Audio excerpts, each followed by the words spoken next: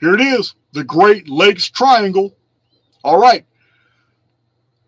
When I started reading all kinds of mysteries about the Bermuda Triangle, they didn't really make sense to me. I used to believe in the ancient aliens theories. I used to believe that the reason why so many of these yachts, sailboats, kayaks, so many of these Cessnas, municipal aircraft, single engine and twin engine prop, military aircraft, the reason why so many disappear in the Bermuda Triangle was because the aliens had some Atlantic base underwater. That's misinformation, and that's deliberately put out for you to believe. It's not the truth. There's no alien species living in the Bermuda Triangle, kidnapping, abducting humans and all. It's not happening. Now, and there were mysteries about that area even when Christopher Colon, who you know of as Christopher Columbus, when Columbus passed through the area, he put it in the ship's log. It's been published for people to see today. He saw unusual phenomena and documented it in that area of the world when he sailed through the Bermuda Triangle. So this is way before. So that's why I'm telling you that, because a lot of people have the theory that it's military industrial complex. They put this stuff out because they're trying to keep people out the area. No, that's absolute BS. Before the military industrial complex was even built, this was already documented in the historical record about that area. So thank you, Barney. So now, when I started reading all these books, it just astonished me about how people disappeared, and not that they disappeared, but the survivors, those who experienced phenomena, but they didn't get taken.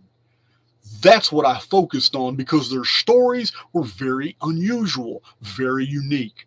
To be in a Cessna, a single prop, and looking at sky and blue cloud over the Atlantic like you always do when you fly this route, and then to all of a sudden feel something is wrong and look to your left and see the sky, actually the white clouds and the blue, nothing's moving anymore. Now it breaks into different fragments and separates and then begins corkscrewing.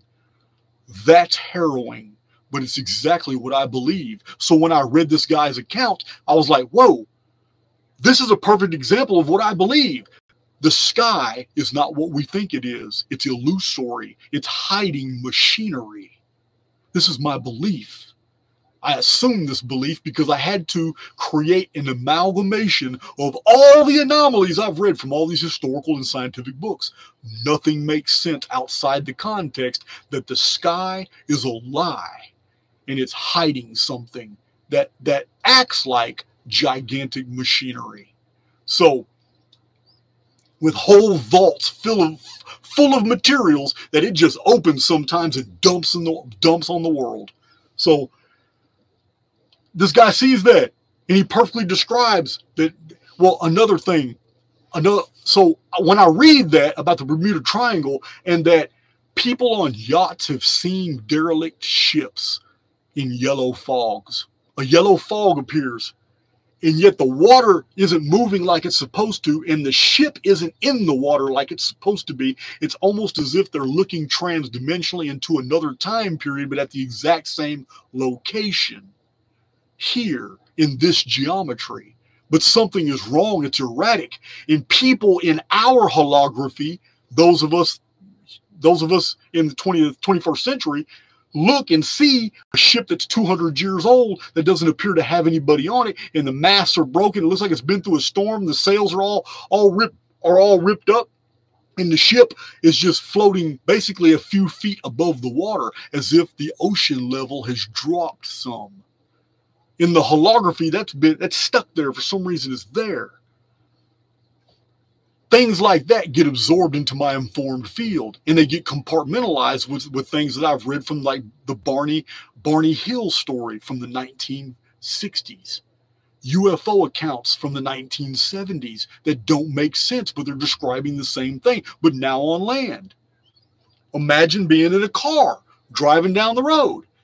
All of a sudden, there's a bright light in front of you. A beam comes down out of the sky as if a window opens and light comes out. And you watch a cow levitate. And the cow looks like it's been cut out of a picture.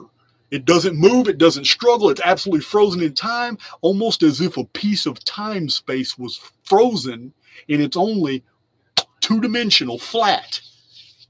And it's just being lifted up into the sky. It's gone, the light disappears, and all of a sudden your headlights and your engine and everything comes back on. You're good to go. How do you process something like that? But it's happened to many people. Now, what I'm interested in is not what happened to the human that observed it, and I'm not interested in what happened to their vehicle. I'm interested in the optics. Because when you're driving down the road, you're going to see a cow, but he's going to be three-dimensional. You're going to see all different areas around it. Because the simulacrum is able to feed us reality tunnels and holography as long as we're going in areas that it's already built sufficiently for, such as streets and roads and highways. Those are all very, very well populated with data by the simulacrum, because people are always going up. What's not populated is a country road where somebody comes down, and next thing you know, something outside the construct reaches in and pulls something out. Bad timing. Something's wrong with this scenario. I don't believe the simulacrum is godlike. I don't believe it's perfect. I believe there's been many edits throughout history. Being able to ascertain this is the value of accepting more and more data into my informed field. Now, I take all the mysteries in this book and I catalog them, and they comport with things that are in the UFO abduction phenomenon. Unfortunately, I don't agree with the fact that it's UFOs abducting anybody, because I've shown in other videos that UFOs do not act like what we're told they are. These aren't unidentified flying objects as vehicles. These are something else. They defy physics. They're amorphous. They change their opaqueness. They change their size and dimensions. These aren't vehicles. These aren't even material objects. Now I have to add that to what they do. What have they been recorded to do? They disappear vehicles and people. So when I put these two data sets together, when I put these series of data points together from two different phenomena, what am I left with? I'm left with something that's acting like a rangefinder, and it changes size and shape when it gets close to what it's searching for. It lures planes and ships and people to certain areas, pretending to be fairies dancing around a ring, pretending to be a will-o-wisp that bounces on the tops of bushes so children follow it into the forest, pretending to be something. But it's a rangefinder, and once it gets close enough to you, it can open up a dimensional envelope, and you are now a part of that holography. So when it collapses that field, you're no longer here, you're wherever that thing wanted you to be. That's my conclusion, and I've published this over and over in my videos and in my published books.